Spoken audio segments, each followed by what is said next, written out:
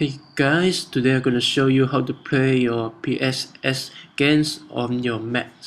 And first of all, you need one PSX emulator and one BIOS file and your game's ISO as well. Okay, so enough of talking, so let's get started.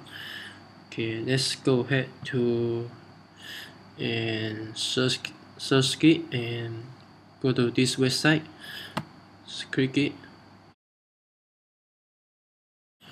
And then just go ahead and find this file, PCSXR, this file,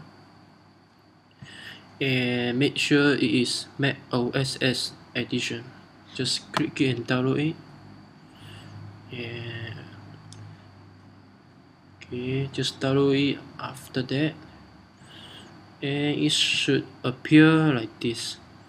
Okay, then you need to drag it to the application folder, but I already have it, so I'm not gonna do it twice. But for the BIOS file, I can't really show you here, but you can just simply go to Google and search it, and the game's ISO or the room as well. After that, you need to go to the folder and click the go, and then go to folder and make sure you type the right thing and go to this place. Okay, make sure you type the right thing and click the go. Okay, then find this folder, application support.